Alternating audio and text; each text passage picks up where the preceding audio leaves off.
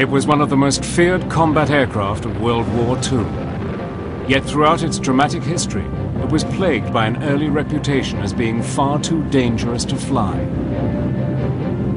The B-26 Martin Marauder. I was just petrified when I realized here I was on an air base full of those creatures, and I was going to have to be a pilot in one of them.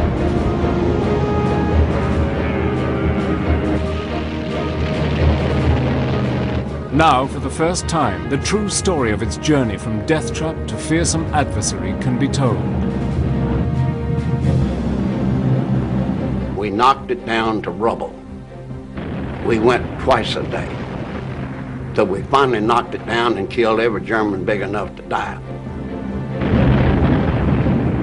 Using unique archive film and detailed color reenactments, Battle Stations enters the controversial and unpredictable world of the Martin B-26 Marauder.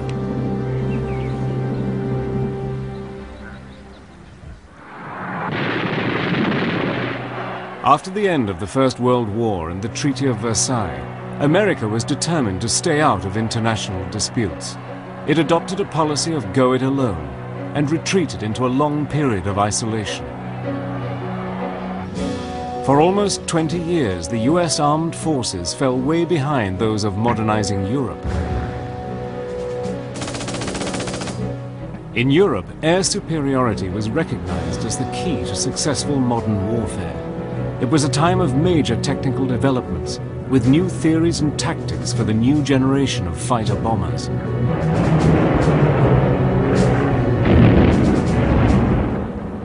But by 1933, with Hitler's appointment as Chancellor, Germany had embarked on a rearmament program of epic proportions. The Nazi machine began to replace all its old warplanes and produce a new generation of bombers. Yet across the Atlantic, American aviation remained very much the world of the small-town barnstormers. Latest American aeronautical innovation was geared towards luxurious commercial use, with new stylish all-metal aircraft like the Boeing 247 and the DC-3. America's air power was simply not up to modern air combat standards. America pays too little attention to the rise of Nazism in Europe, and too late does it identify the danger of Japanese expansionism. Now, one of the consequences of all this isolationism is that America had fallen behind in several key military areas, and aircraft was one of these. And on the eve of war, the Americans knew that they had to catch up, and fast.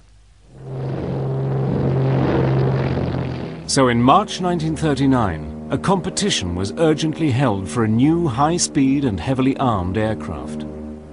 The history on it is that the brass and the Air Force wanted a medium bomber with speed that could more or less defend itself without fighter escort, and was fast enough to evade fighters. Most importantly of all, the new bomber had to be able to go into production immediately. After just 4 months, the results of the competition were announced. The winner was a revolutionary twin-engine medium bomber designed by the Glenn L. Martin Company. The new aircraft had been designed by a young team led by a 26-year-old aeronautical engineer, Peyton M. McGrawder. McGrawder's radical new design was a sleek, heavily armed aircraft incorporating the latest aeronautical technology with short wings for high-speed performance. The aircraft had a top speed of 300 miles per hour. With developments in Europe causing increasing alarm, the US Army Air Corps was now under pressure to rearm and needed immediate delivery. Taking an unprecedented step, Martin's design was ordered to go straight from the drawing board into production. There would be no prototype for testing. This unique, off-the-shelf purchase was to sow seeds of disaster in the years to come.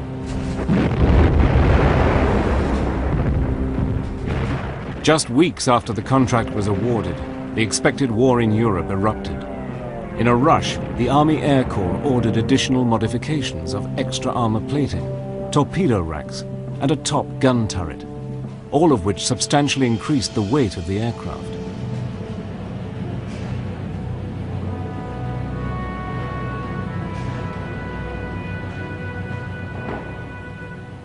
But there was no time for any evaluation or testing. The very first of this new generation of warplanes were delivered straight to the US Army Air Corps.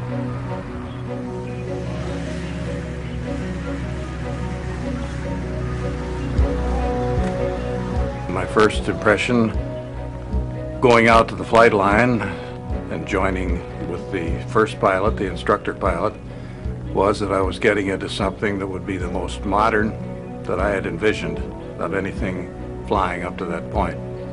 And so I knew that I was in something different when I first climbed into that cockpit area. My first impression that compared with what we'd been flying, it was a large aircraft. And I had had no experience in an airplane that size. Also, it looked somewhat formidable with its four-bladed props and its guns in the tail and the guns around the body of the fuselage and a little gun in the navigator's compartment. So it was a forbidding-looking airplane. Cowl flaps open. Open. MAURADER was an innovator and incorporated many new advanced design features, which included tricycle landing gear, an all-plexiglass nose, and the latest electrical bomb sight. Crew, stand by for takeoff. All right, here we go.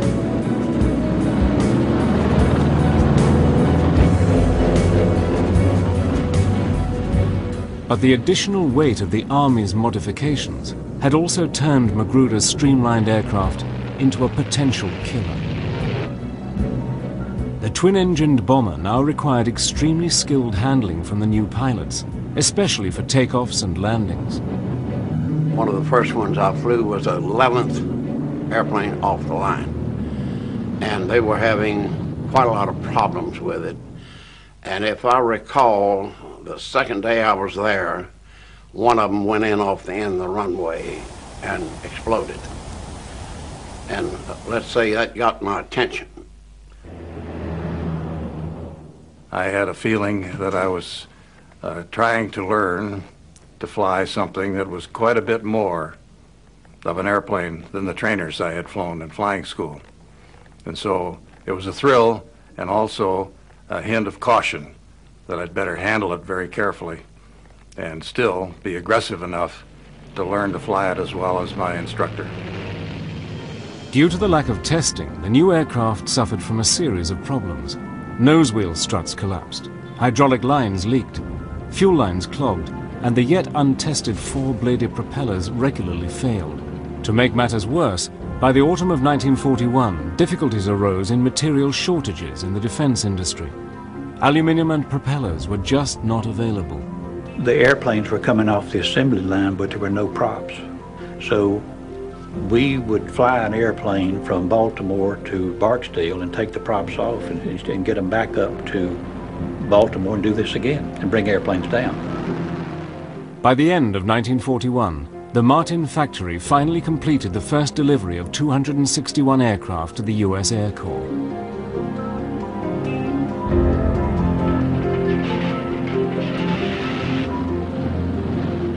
The delivery was just in time to be deployed in the front line of American forces in the desperate days after Pearl Harbor. New pilots were now urgently needed for combat, but within months, this aircraft was proving too hot to handle, with an alarmingly high number of deadly accidents. The B-26 Marauder quickly gained the notorious reputation as the Widowmaker. I was just petrified when I realized here I was on an air base full of those creatures, and I was going to have to be a pilot in one of them.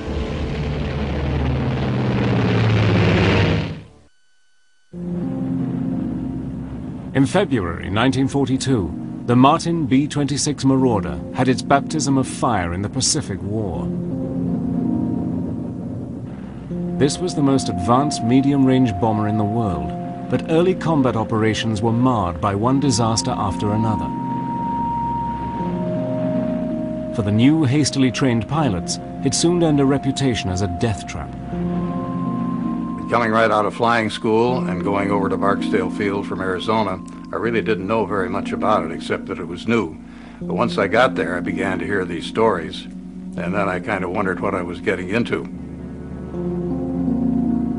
They called it the Widowmaker, which it made lots of widows. They called it the Baltimore whore, which is a bad word, but that they said it had no visible means of support. And the Flying Torpedo, they had a lot of bad names for it. Trainee pilots were finding the B-26 too hot to handle. With fast landing speeds of 125 miles per hour, trainees would bring it in too slow. It would then stall, spin, and crash. You had more of a fighter plane feel to that airplane. When you came in for a landing, you didn't just bring it in a nice controlled sliding approach. You brought it in a very steep angle. And then at the very last minute, you would flare it out. And if your timing was right, you would kind of grease it on. If not, you'd splatter it pretty hard. Or if you did it too high, you would hit pretty hard. Pilots in training were having serious problems learning to fly the new bomber. I actually had 10 of them walk in one morning and place their wings on my desk. And they got the choice of being mess officers or going down to Trinidad and flying B-18s on sub-patrol. We had 5 or 6 pilots that finally gave up flying. They just refused to fly any more combat. And I had unfortunately made a statement to another pilot that I was flying co-pilot for. He was a very ham-handed pilot, and he just he really frightened the daylights out of me the way he flew. So when I got back on the ground after this one mission, I told him, I'm never going to fly combat again if I have to fly with you. Ground crews were also experiencing severe problems in maintaining and servicing the new aircraft. We had a lot of tire problems, and if an airplane blew a tire right at liftoff, it usually killed the crew. And sometimes if you came in and the tire was shot up, one tire was shot up and he landed, well, a lot of times it did kill the crew also. The results were a series of deadly accidents. By early 1942, in a period of just 30 days, 15 B-26s were written off in crashes. One a day in Tampa Bay, that was the motto. I lost a bunch of friends. They had 7 of us graduate from cadet school at Luke Field. They had us flying fighters out there. And in 6 weeks, out of the 7, me and Pete Graves, only 2 left alive. The other 5 are out there swimming around. By now, the Committee on Military Affairs, headed by Senator Harry Truman, had begun to investigate the reasons behind so many fatalities. Were Martin's B-26 Marauders a death trap for American airmen? After 165 accidents and dozens of trainee crew killed, the Truman Committee recommended that all production and flying should be halted. But the Air Force still had faith in the plane and gave the responsibility of salvaging its reputation to General James Doolittle, commander of the celebrated Tokyo raid of April 1942. It would be a do-or-die operation. Jimmy Doolittle probably the best pilot that we ever had. He had flown air races, and he was a B-26 advocate. He thought it was a good airplane. He was always someplace flying. He was not a guy that was a desk jockey. And as a result, he was a pilot's pilot. And he came down and actually landed it on one engine, and he flew around and wrung it out over the top of the airport while all the young pilots were standing there watching him. And they said, Jesus, if he can do that, we can too. You knew that there was a man that had flown a lot of airplanes and knew what he was doing. And he pushed the limits a little bit because he made tighter turns than the rest of us and scared a little of, but we knew that we had a guy that knew what his limits were. The report revealed that the causes of the accidents were due mainly to the inexperience of the pilots and maintenance mechanics, along with the increased heavy weight of the airframe. To stop further problems with the dangerously overloaded planes, the engineers introduced a more powerful engine and also extended the wings by 3 feet. This made the plane much easier to control, especially takeoffs and landings. Doolittle organized a new training program for both pilots and mechanics. Flying demonstrations were performed by the legendary test pilot Vincent "Squeak" Burnett to boost morale and renew faith in the Marauder.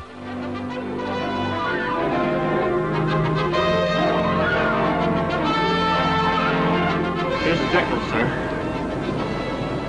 Take a look, Jim. Since you're going to be a B-26 pilot, that's your Bible.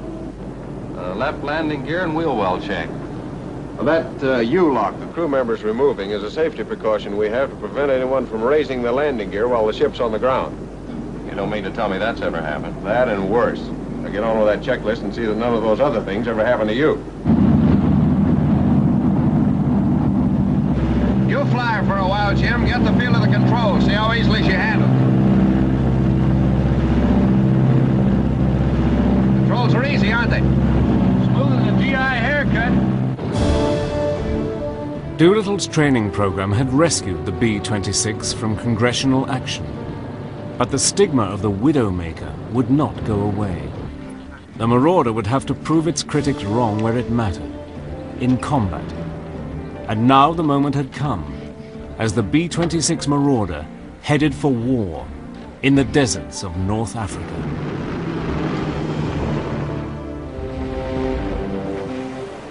In November 1942, the 319th B-26 Bomb Group joined American forces in support of Operation Torch, the amphibious landings in North Africa.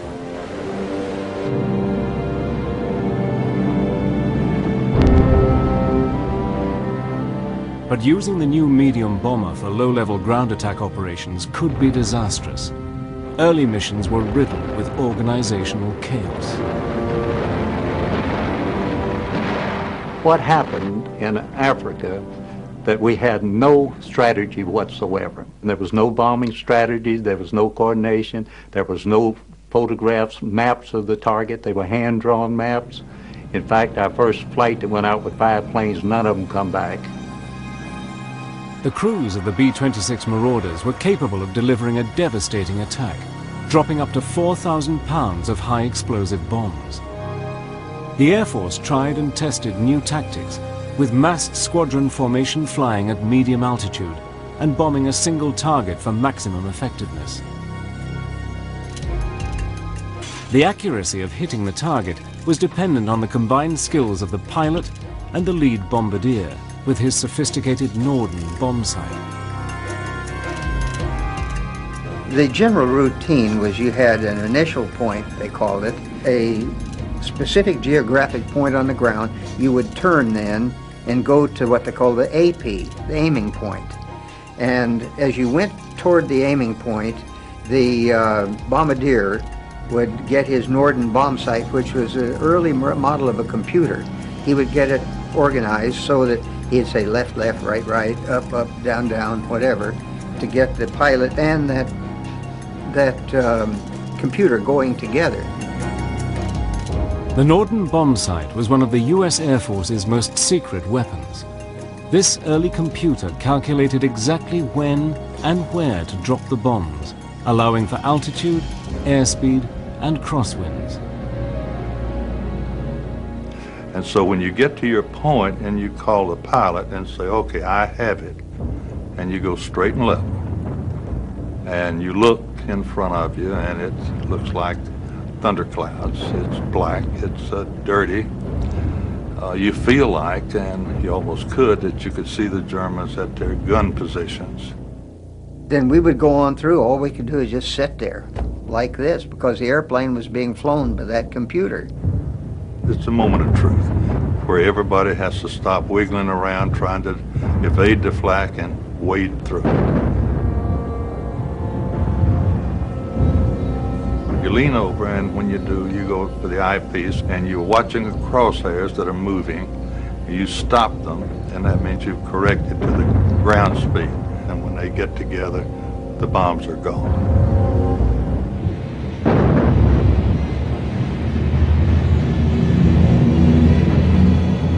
The minute he'd say bombs away, then boy, we had our hands on the controls. Sometimes both of us would be, you know, getting it into whatever direction we'd pre-planned for the breakaway. Time stands still. Trust me, it's a long, long run when it really is probably 3 to 4 minutes, 5 minutes, but it seems a lot longer than that.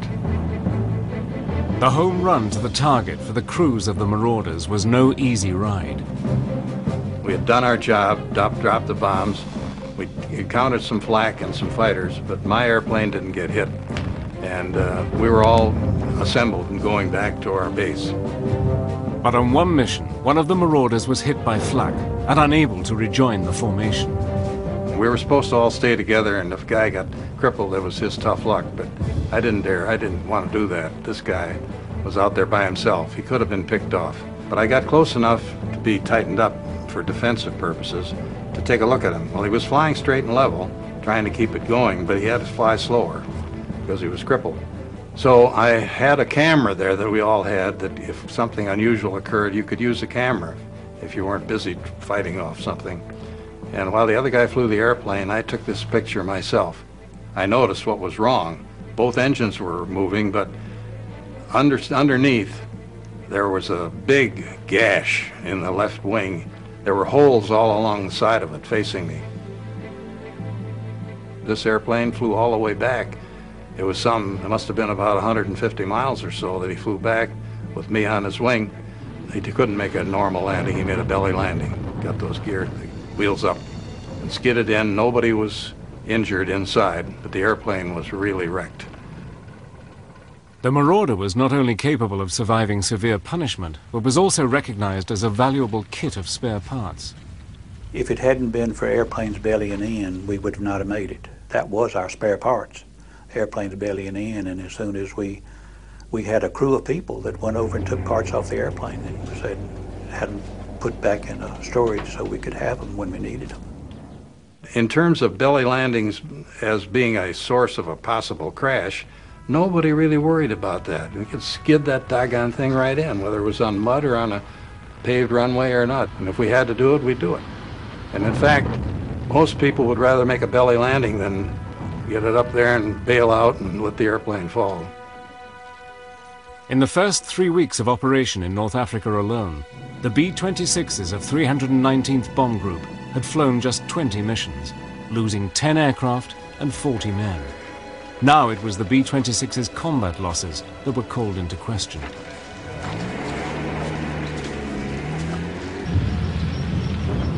Within weeks, the American forces in North Africa had joined the British 8th Army in defeating the feared German Afrika Korps.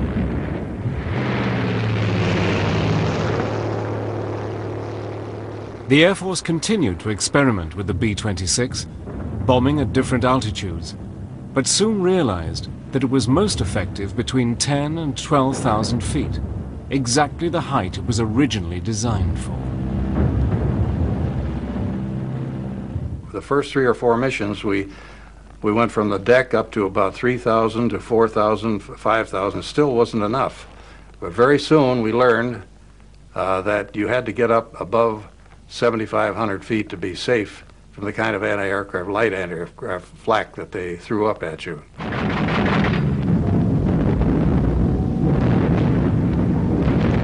You knew you were going to be attacked coming out of the target area. So you had to get back into tight formation quickly so that your gunners would have the mass effect for the German planes who were coming trying to attack us. They'd like to have us scattered out, pick us off one at a time. And so we didn't want to have that happen. The B-26 Marauder had proved to be a tough and durable aircraft. We had them come back with half the tail shot away and engine shot out. And a 26 would absorb a lot of damage. It just seemed to me like that engine was well built. It would take a lot of beating. We had occasions where engines were shot out. We've been beat up any number of times where you get damage to the plane. There are even occasions where parts of the crews were killed. The plane came back. The Marauder was fast earning a reputation as a deadly precision bomber. And at the Casablanca Conference in January 1943, Winston Churchill persuaded Roosevelt to continue with the Mediterranean campaign to force Italy out of the war and draw German forces from the Russian front, preparing the ground for the invasion of France. In the Allied invasion of Italy, Martin's Marauders would add another deadly chapter to their history by taking part in one of the most famous and controversial conflicts of the Second World War, the Battle for Monte Cassino.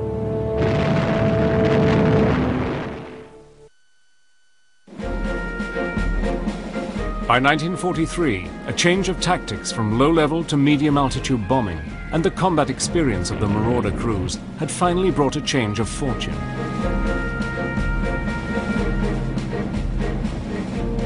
The Marauders were having increasing success on their bombing missions, but flying into enemy flak was always a terrifying experience. We could look ahead, and I remember saying to the pilot, I nudged him, I said, "What in the hell is that?" He looked at it and he said, "You've seen flak before." I said, "That's flak?" Well, here was this solid black band with red flashes all through it. Well, the Germans had already picked up our altitude, direction, and everything else, so they were just laying a barrage into our flight path. And I don't know how we got through that. I mean, you can almost walk on this stuff. It's big black puffs. And when you have one where your airplane shudders, that means you done took on some of this stuff. When you could see flak, then it was reasonably close. When you could hear it, it was very close. When you could smell it or feel it, it was terribly close, within 40 feet of you. Well, that's what we felt all the way through that black cloud, was the aircraft just bouncing, and the smell of cordite or whatever that powder is. We could feel the stuff, we could hear it, we could smell it. I was there as we were on the bomb run before we got to the target, and we were getting an awful lot of flak. But pieces began to fly off of our lead ship. They were bouncing off of us, and it was a scary experience. I had to try to keep straight and level while we're trying to get down our target. But in doing that, and worrying about the bursts of flak that were coming all around, all of a sudden I found there was a bump on my head, bang, like somebody hit me with a hammer and knocked my goggles flying and whatever else I had on my head to protect my skull. But just, it was a sudden shock. And what had happened was that a piece of flak came right through plexiglass, right straight ahead of me. And of course, if I'd have been done like my grade school teachers used to say, sit up straight, Conlon, I'd have been dead and I would have gone right through here. Fortunately, I was a little slumped and it went right through here, grazed the top of my scalp, but it hit hard, drew a lot of blood. It was a shock. It was a surprise, and I didn't know how bad it was, but I was not unconscious, so I could still function, but I had to get this blood stopped, and so the next thing happened was someone was bandaging me and the other guy was flying the airplane till we could get back out of this flak, and fighters were now coming in too. I had a whopping headache for the next day, but other than that, I was okay. The Allied invasion of Italy was launched in September 1943.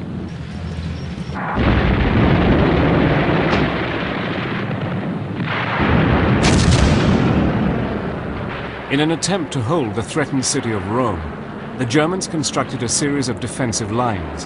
The last and most formidable, the Gustav Line, was anchored on the heavily fortified garrison town of Cassino. Strategically, Monte Cassino is absolutely pivotal. It's a formidably strong mountainous area right in the middle of the Gustav Line, which protects the direct route for the Allies to take Rome. Now, what had happened in early 1944 is that not only had a direct assault on the Gustav Line failed, but the Allies had tried to get round it by going to Anzio, and that also had stalled. So one way or the other, they were going to have to solve the problem of Monte Cassino. Throughout the weeks of heavy fighting, the sacred monastery of Monte Cassino had been left untouched.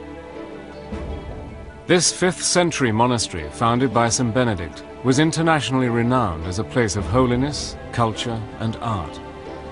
But the Allies suspected that it was the base for the German defenders. In a highly controversial move, it was ordered to be destroyed. And of course, all the Catholic people and all totally freaked out, because you ain't supposed to do that. You know, it's a shrine. Well, it ain't no shrine if the Germans are in there with machine guns killing our boys. Gentlemen, we all know the purpose of this operation against Cassino. The timing works like this, sir. The attack will be opened by medium bombers, beginning with the B-25s, the Tactical Air Force. Then come the heavies in waves of 15-minute intervals. Following the heavies, the B-26s will complete the attack. And during the briefing there, as I say, we had a Catholic chaplain get up and asked if any Catholic present, and there were some, you know, in every group. And the next question was, do you want to go? And if you don't want to, you don't have to. But the Pope said, give them hell. So we did. The sky was full of every kind of aircraft that I knew of in the whole Southern European theater. The B-17s, B-24s, the P-47 dive bombers, the Spitfires that we had covering us, the P-51s that had just come in. Everything was in the air. The Germans were firmly dug in, and as the formations of marauders approached Monte Cassino, the skies were ablaze with flak from the German guns. We're getting shot up pretty good, but you see, the pilot, he don't see a lot. In other words, he goes up there on the lead ship. Now, he flies the airplane up to this bomb run, and at that point, this northern bomb site takes over. Well, I remember seeing the casino. It was a white building sitting up there, and to me it looked like a white picket fence, you know, around it. And we made our bomb run, and as we was making our bomb run, we came in and we dropped our bombs, and I could see them exploding from one end to the other of the casino, and nothing but dust underneath there.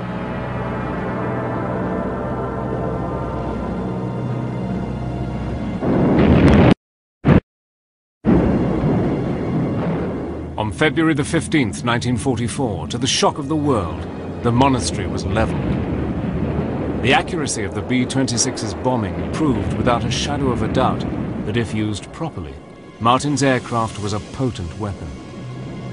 It was solid stone, you know. Them friars built a heck of a shrine. The walls on that thing were 6-8 foot thick. We knocked it down to rubble. We went twice a day, till we finally knocked it down and killed every German big enough to die. The Germans, after we bombed, they come out of the rubble and were still holding it, so the British and the Americans both had a hard time taking it, even after we blew it up. The bombing of Monte Cassino was a tragedy. Ironically, the bombing itself worked reasonably well. The B-26s did a good job, the bombing was quite accurate, and the monastery itself was leveled. The Germans then occupied the ruins, and the Allies simply weren't able to get them out of the ruins. Thus, although the bombing worked in the short term, the Allied operation to smash a hole through the Gustav Line failed. It was, however, a turning point for the Marauder. The introduction of the new Norden bomb sight, the quality of bombs it could deliver, and the speed and handling of the aircraft had all combined to make it a formidable machine. The Marauder could now literally deliver bombs on a button. Following the Mediterranean campaign and the fall of Rome, the B-26 Marauder and its crew's reputation was growing from one victory to the next. Despite its notorious birth as the flying coffin, the Marauder was proving to be an outstanding aeroplane and feared adversary. The improved bombing accuracy and switch to medium-altitude tactics meant that the Marauders had now come into their own. D-Day would provide the Marauders with new challenges. The B-26s were called upon to soften up the enemy in an intense pre-landing bombardment. They played a key role attacking German troop movements, communications, and defenses. Marauders of the 9th Air Force fly over the invasion surface fleet, past the beachhead to strike at enemy concentrations. And when the Allies invaded southern France, the B-26s helped to neutralize the heavily fortified southern French ports of Bordeaux and Toulon. Designated as a fortress by Hitler, the port of Toulon was dominated by hundreds of shore batteries and anti-aircraft guns. If the harbor was to be captured, the guns had to be destroyed.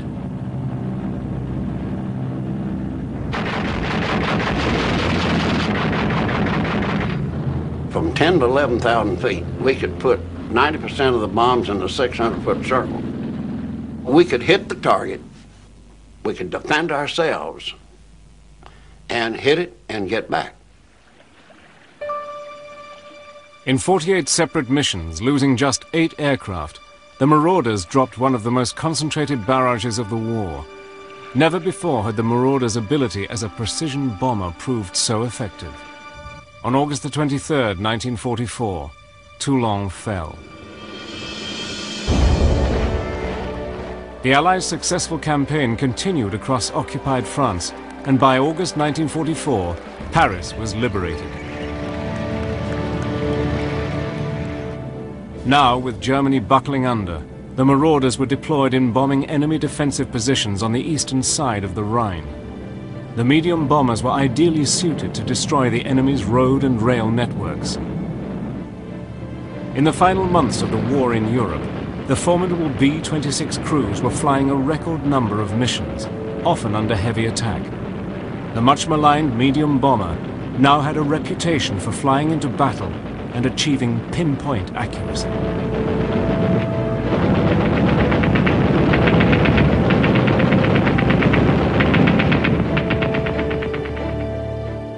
The Marauder was also admired by its crews for its strength and ability to take intense punishment.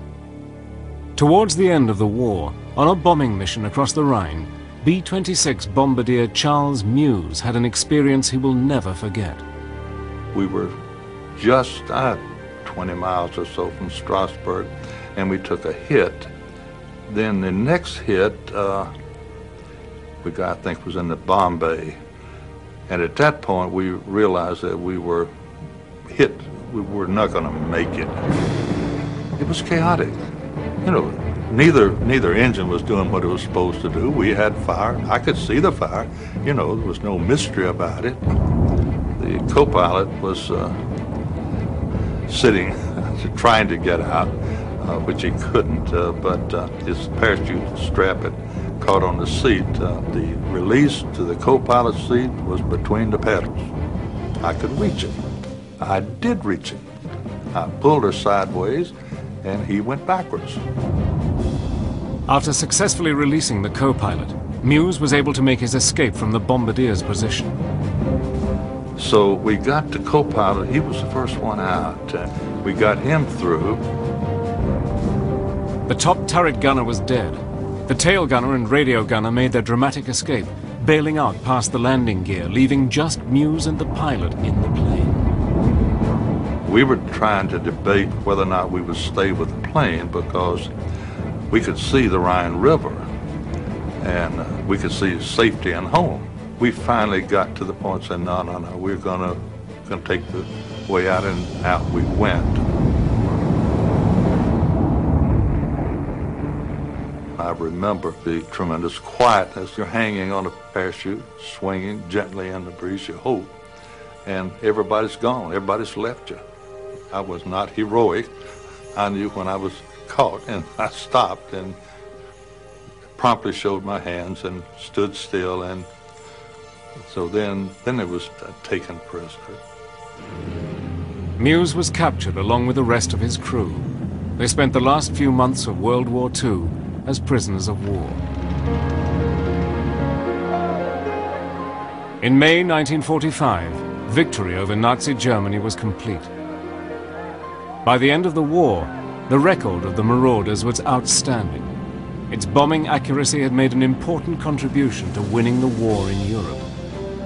The B-26 had made aviation history.